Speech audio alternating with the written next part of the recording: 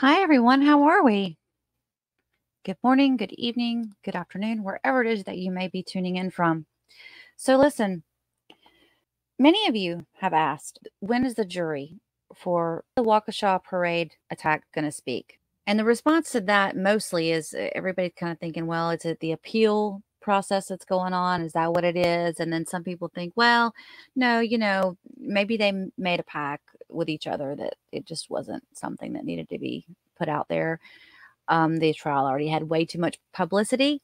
Well, in one of my previous live streams, I had shown this video that I found where one of the jurors did actually speak to some media. And it was part of a compilation that they had done. It was News 23.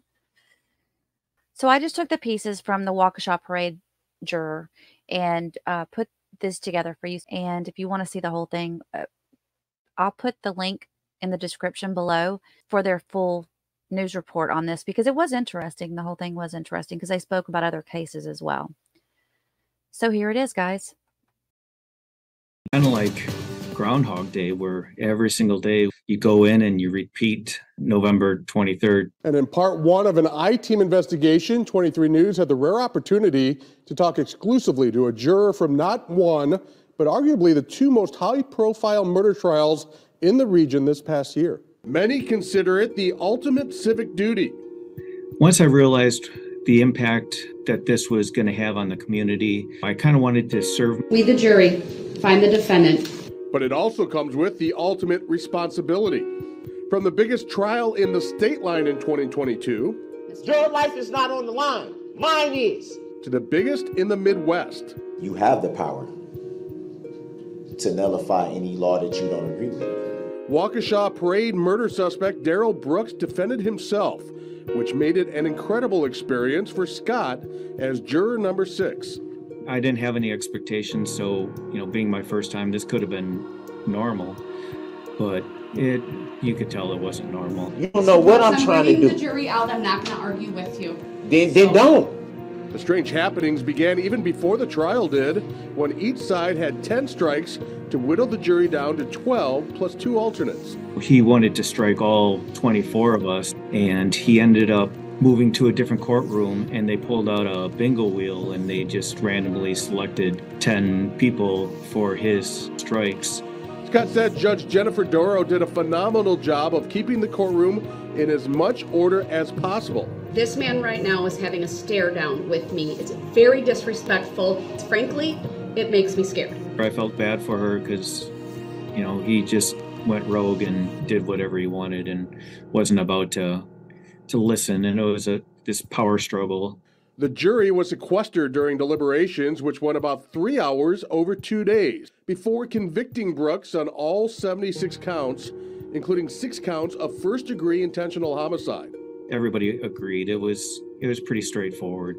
Both Scott and Tess said one of the hardest things about serving on a jury was not being able to talk about the case to anyone until closing arguments were made. To finally get into that deliberation room and finally getting to release the feelings that you have pent up over the last 4 or 5 weeks, to be able to actually talk about it, and that was a great relief.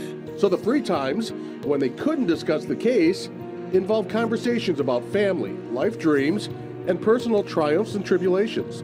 We developed a lot of great bonds, a lot of inside jokes, and we have a little contact group, and we still keep in contact today. Both Tess and Scott said they were part of a diverse jury ranging in age from the mid-20s to the mid-70s.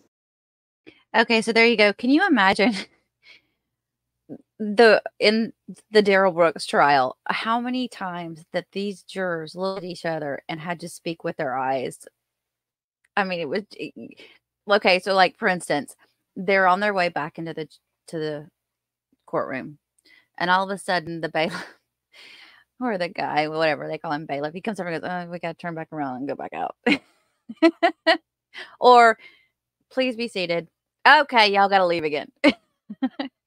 I mean, it was probably frustrating from their standpoint that they were like, wait a minute, we want to see what happens too. But it's obvious from just what he says, and we kind of knew that. It was obvious they weren't they were like, this guy is hurting himself. He might as well be on the prosecution side.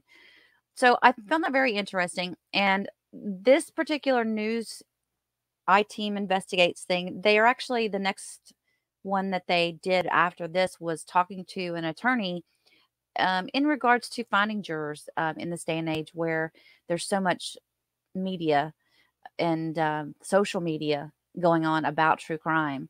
And so I thought that was interesting. So if you want to watch that, again, I'm putting the link below to part 1, which is where I got these clips from. And then you can find part 2 from there.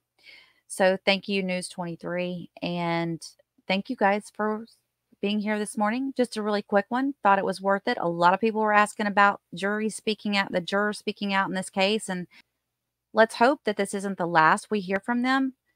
I just feel like we're going to get something else. We're going to get a documentary. It's probably going to be a big documentary. I just feel it in my bones. I mean, come on. We're talking about movie producers who just are probably drooling over this case. They've been working on it since they first saw him act up in court. So we'll see what happens. Let's just also hope that he doesn't get any money from any of it and it all goes to the victims. So, and those in Waukesha who need it mentally and physically.